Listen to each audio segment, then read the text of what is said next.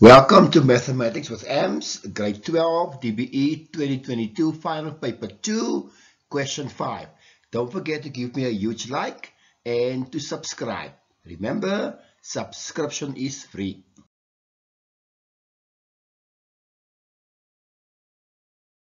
Right, question 6. In the diagram below, the graph of the f of x equals to 10x and the g of x equals to 2 sine 2x are drawn for the interval negative 180 to positive 180. And of course, point A is given as 60 degrees and K, and B are 2 points of intersection of F and G.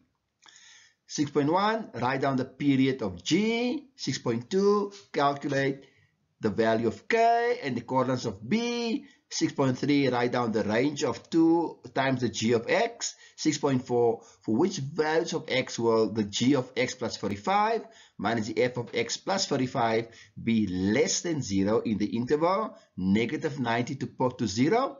And then 6.5, determine the values of p for which sine x cos x is equal to p will have exactly 2 real roots at the interval negative 180 to positive 180. Right, so the first question is, write down the period of G. Now remember, G is the sine graph. If you go to the equation of G, you'll see it is 2 sine 2x. Now that 2 is an indication that this graph's period shrunk to half its original size. So it's no more over 360, but it is over 180. So therefore it's 360 divided by 2, which is 180. You notice in this question 6.1 and 6.2, it's only 1 mark each. So they don't expect you to do any calculations. It's just straightforward deductions. Like if you look at 6.21, find the value of K. Now you'll see that K is of course linked with 60. So what you can do is you just take your sine or your tan graph and you substitute x with a 60. So 2 sine 2 times 60 will give you the square root of 3 or 1,73. The same with the coordinates of B. So again, B, because B and A lie in the same horizontal plane, they should share the same K value. So therefore, B's K, X, Y value is also the square root of 3. And then, of course, if you look at where B is situated, the distance between the minus 90 asymptote and B should be 30 degrees. So therefore, it is negative 90 and the minus 30 gives you minus 120. These are just straightforward deductions. Of course, or you can use calculation, but there's no need for calculations because it's only 1 mark. Right, 6.3, write down the range of twice the g of x. Now remember, what is range? Range is the y values. So if you look at the graph of g, then you will see it lies originally between negative 2 and positive 2. But they say twice the g of x, so you just multiply by 2. So therefore the range of twice g of x is negative 4 and positive 4. Now if you look at 6.4, for which values of x will the g of x plus 5 minus the f of x plus 5 is less than 0.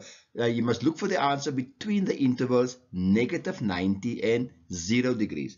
Now you must ask yourself, what does x plus 5 means? It means that the g graph and in its x value will move 5 degrees to the right. So both graphs will move 5 degrees to the right. And if you do that, if you look at the sketch, then the answer should lie between negative 65 and negative 5. Right, 6.5, determine the values of p for which sine x times cos x equals to p will have exactly 2 real roots. And you must look for the answer in the interval negative 180 to positive 180. It means the entire graph. So 4 sine x cos equals to p. Then what you do is you multiply both sides by 4.